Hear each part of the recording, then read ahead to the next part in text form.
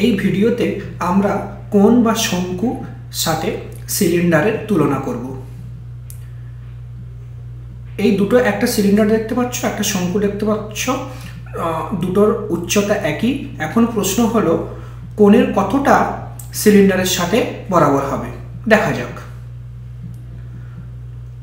তো আমরা দেখতে পাচ্ছি কোণ = 1/3 সিলিন্ডার, এটা প্রুভ করা যাক। এখন 180 ডিগ্রি একটা কোণ এবং এটার হাইট 9.5 সেন্টিমিটার। তো 9.5 সেন্টিমিটারে আমরা একটা পেপারের স্ট্রিপ কাট করে নেব।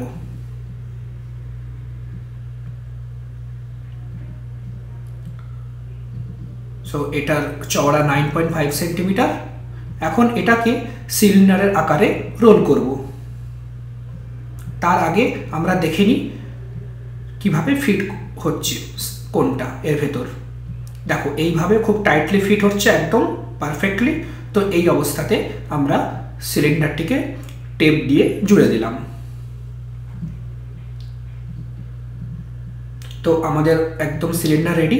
তো এখন দেখা যাক কোণে বালি ভরে, বালি পুরোটা ভরে আমরা সিলিন্ডারে ঢাললাম।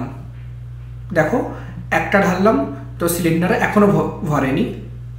দ্বিতীয়বার আমরা বালি আবার ভরলাম কোণে, আবার দ্বিতীয়বার অ্যাড করলাম, দেখো সিলিন্ডারটা এখনও খালি রয়েছে।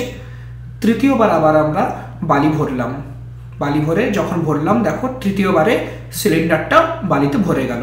অর্থাৎ আমরা বলতে পারি 3 টাইমস ক্যাপাসিটি আমাদের সিলিন্ডারের ভেতর থাকে। আশা করি তোমরা সহজেই বুঝতে পারলে।